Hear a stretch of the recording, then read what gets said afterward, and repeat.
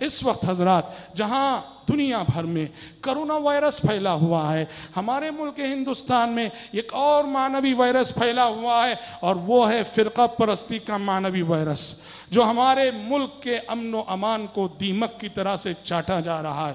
فرقہ پرستی کا وائرس، ہندو مسلم کو لڑانے والی ذہنیت، ہندو مسلم کی بنیاد پر نفرت پیدا کرنے والا وائرس، اور یہ کرسی کے بھوکے، اقتدار کے لالچی اور لاشوں پر سیاست کرنے والے سیاستدان ہمارے ملک میں پھیلا رہے ہیں۔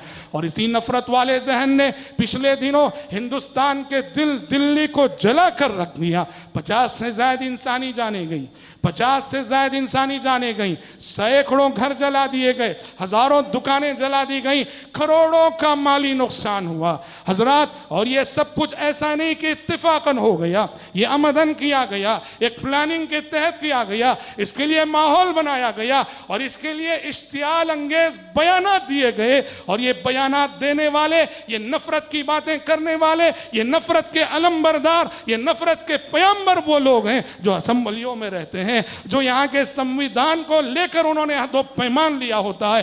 دنیا جانتی ہے کہ یہ نفرت کے علم بردار کون ہیں۔ ہندوستان کا بچہ جانتا ہے کہ ہندو مسلم کا نعرہ لگا کر ہندو کو مسلم سے لڑانے والا، مسلم کو ہندو سے لڑانے والا کون ہے۔ یاد رکھیے، یہ ذہن ہمارے ملک کے لیے بہت خطرناک ہے، یہ ذہن ہمارے ملک کے امن و امان کے لیے بہت خطرناک ہے، یہ سوچ ہمارے ملک کے مستقبل کے لیے بہت خطرناک ہے۔ یہ سوچ، یہ نفرت، یہ سیاست جہاں رہے گی وہاں کوئی ملک ترقی نہیں کر سکتا ہے۔ اس لیے حضرات ہمیں چاہیے اس ملک کے سیکولر ہندوؤں کے ساتھ مل کر مثبت تعلقات قائم کر کے ان نفرت کے علم برداروں کے ساتھ مقابلہ کرنا ہے، ان نفرت کی سیاست کو شکست دینا ہے۔ اور دلی میں جہاں گھر جلائے گئے، دکانیں جلائی گئیں، وہیں حضرات اسی دلی میں یہ واقعات بھی پیش آئے کہ مسلم فیملی پہ حملہ ہوا، دنگائیوں نے حملہ کیا، غیر مسلموں نے بچایا۔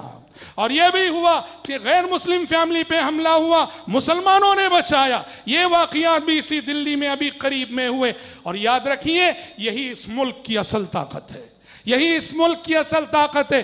ہندو مسلم مثبت تعلقات، ہندو سیکولر ہندو اور مسلمانوں کے درمیان مثبت تعلقات، یہ اس ملک کے روشن مستقبل کے لیے عزت ضروری ہے۔ ہم اگر اپنے دین کی حفاظت چاہتے ہیں، اپنے عقیدے کی حفاظت چاہتے ہیں، اپنی جان و مال کی حفاظت چاہتے ہیں، اپنی آنے والی نسلوں کی حفاظت چاہتے ہیں، ان نفرت کے علمبرداروں کو، ان نفرت کے پیغمبروں کو اور ملک کے امن و امان کے ان دشمنوں کو شکست دینے کے لیے ازحد ضروری ہے کہ مثبت طریقے سے اعلیٰ اخلاق کے حامل بن کر سیکولر ہندوؤں سے اتحاد کر کے اس نفرت کا مقابلہ کرنے کی ضرورت ہے۔ افسوس ہوتا ہے، خون کی آنسو رونے کو جی چاہتا ہے، انصاف کی آواز بلند کرنے والوں کی آواز کو بھی کیسے دبایا جا رہا ہے۔ یہ صرف ہمارا ملک نہیں، ساری دنیا دیکھ رہی ہے۔ اور یہ وائرس یاد رکھیے، فرقہ پرستی کا وائرس کرونا وائرس سے زیادہ خطرناک ہے۔ کرونا وائرس ہماری صحت کو متاثر کرے گا، اور یہ وائرس فرقہ پرستی کا ملک کی ترقی کو، ملک کے استحکام کو، ملک کے امن و امان کو متاثر کرنے والا وائرس ہے۔ دعا ہے رب العالمین سے اللہ ان فرقہ پرستوں سے، اللہ ملک کے ان حقیقی دشمنوں سے ملک کی اور ملک کی آبادی کی حفاظت فرمائے۔ آمین ثم آمین۔